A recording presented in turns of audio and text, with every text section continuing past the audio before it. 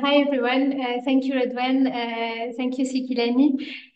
So just to continue on that, um, as already mentioned, maybe in the presentation, in today's Tunisia, we have dozens of people that are behind bars for their statements or opinions, for their associative or political activities, or detained without evidence for political reasons. And this is exactly the so-called conspiracy case really is emblematic of that. This is a major step backwards in terms of human rights in Tunisia, and arbitrary arrest and detention are today at the core of Qais Said's system of repression. Since July 25, Qais Said government has methodically attacked not only democratic institutions, but also individual and collective freedoms. We have reached at the point where the last pillars of uh, democracy are really hanging on a thread, and this is the independent civil society, but also the press and the media. So I think Sikilani detailed more on the conspiracy case, how this is emblematic of the situation, how it deprived people from their freedom and their rights arbitrarily on the basis of serious accusations that include terrorism, because it's really the anti-terrorist law of 2015 that is used against those opponents and critics of the president, and without any credible evidence that is presented until now by the judicial authorities. And yet they're imprisoned for over 14 months.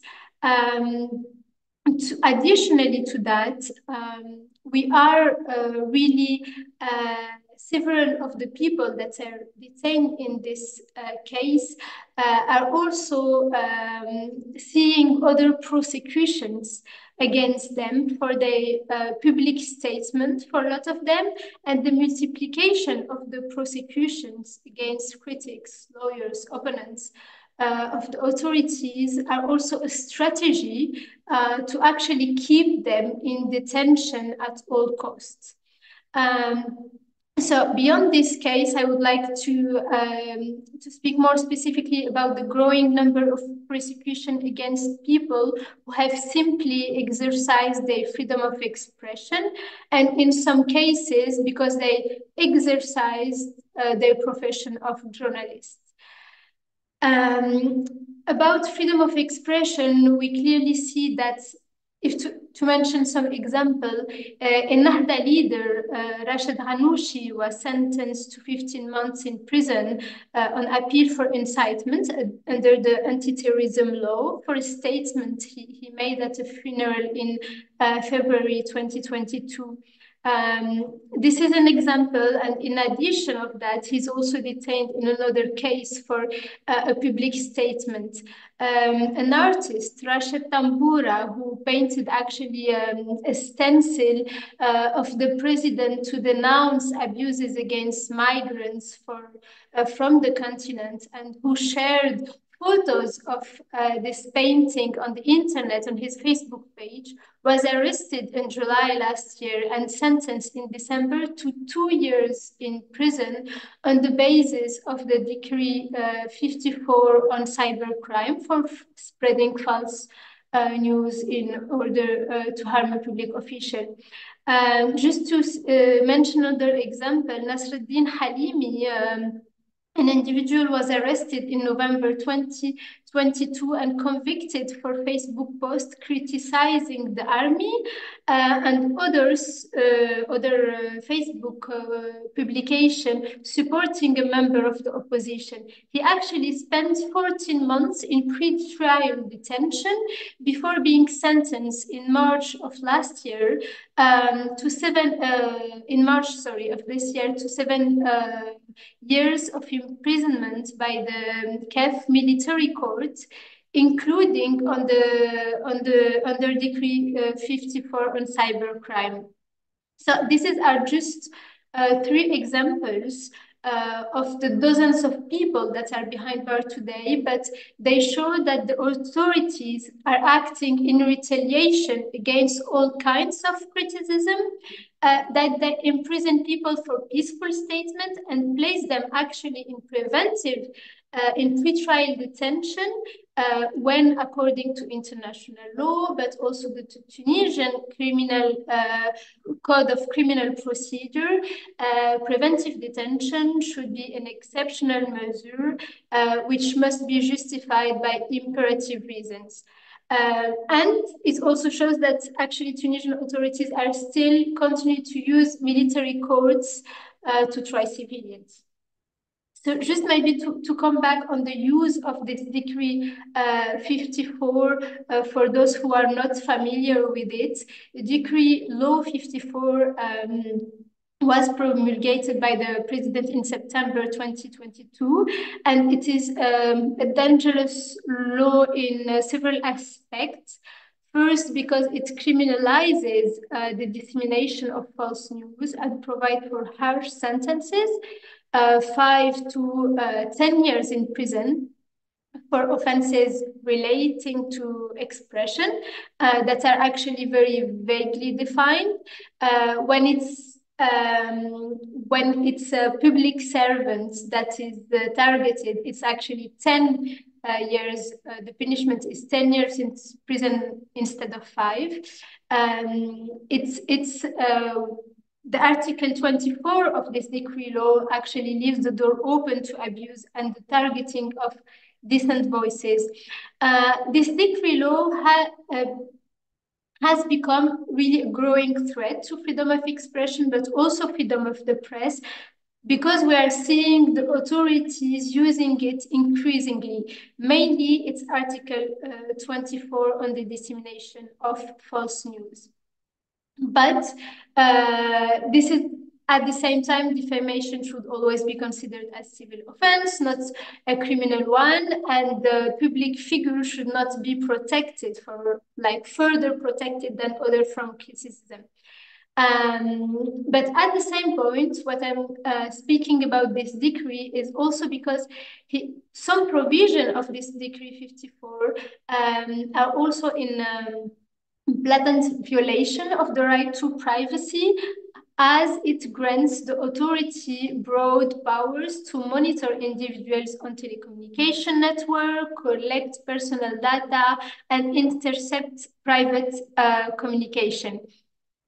And maybe a last point about it is that the code of military justice is applicable in the enforcement of the decree, and when trying civilians in military courts is contrary to international standards on the right to fair trial. And until now, at least 2 civilians have been convicted by military courts under the decree 54. We can mention the case of Shaima Isa, who is also one of the opponents accused in the so-called conspiracy case, but also the case I mentioned earlier of Nasreddin Halimi. Most of the cases we documented at Human Rights Watch around this decree were actually initiated following complaints by government official or institution, the Minister of Justice, Religious Affairs, the former Ministry of Interior, but also the election body or the Directorate of Prisons or the Police Union, to give other example. But maybe to also try to speak about the prism of the press freedom in this context, we have observed an escalation in the attack on the media and against independent journalists. In addition to the judicial harassment of certain journalists and the fact that at least 2 journalists are behind bars today in Tunisia, it's Shada Hajj Mbarak, but also Mohamed Bougaleb. We are actually seeing this decree used against journalists and media figures. It's used in different manners. First, to initiate complaints against them by government bodies or representative. At least 28 people have been actually detained, prosecuted, or investigated on the basis of this decree law, according to our documentation, and among them, at least 9 journalists or media figures are being prosecuted or investigated. And yet, at the same time, there is actually decree laws 115, 116 of 2011 that govern offenses committed by the press. So just to mention that this is also, it's a threat to the right of privacy, but actually also to the protection of journalistic sources when we see some of the provision of this decree. And at the same time, it is used by the authorities as a tool of dissuasion. No one is safe actually from prosecution in this decree today if someone expresses any opinion online. And this is why it leads to self-censorship, particularly in the media field today. It doesn't mean that the authorities are not at the same time using other repressive provisions of the penal code or the telecommunication code, but we're really seeing an emphasis on that. Maybe just to mention a last point, it's really like to put, it was mentioned already by Chellali, but to come back to the context of the judiciary under this prosecution. And the fact that the executive is actually on a tight grip on the judiciary since the dissolution of the Supreme Court and the other attacks on the independence of the judiciary. And today, the fact that the guarantees of access to fair trial and due process are not guaranteed for all those who are prosecuted in this context in the so-called conspiracy case, but also for the people who are actually prosecuted for exercising their rightfully their rights to expression or just doing their work as journalists. Thank you.